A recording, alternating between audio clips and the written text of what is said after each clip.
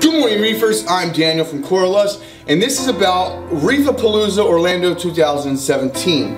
Coralust wasn't able to make it because we're in preparation for the New York show, booth 610. Make sure you come check us out. But I know some people that went. It was really awesome to see Jake Adams from Reef Builders and his coverage. There's a couple videos that he produced.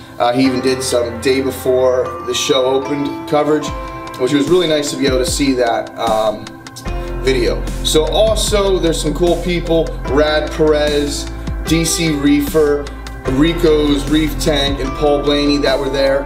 They did some great videos and their coverage is pretty awesome, and it's nice to see somebody else's take and their walkthrough, especially because of large crowds. It's hard to get in sometimes to the booths and you have to wait, and sometimes you just skip around and you miss things.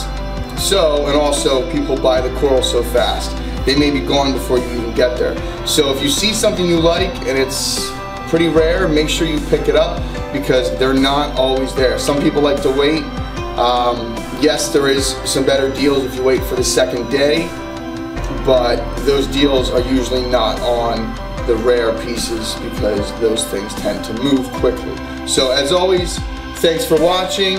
Make sure you also check out Afishionado's channel. He has some amazing coverage, awesome video, and nice music, so it's relaxing to watch. And if you're one of those people that just wants a cool tour of Reefapalooza, sit in front of your computer and you don't have to get up and walk around, this is the best way to check it out. So, and as always, thanks for watching and happy reefing.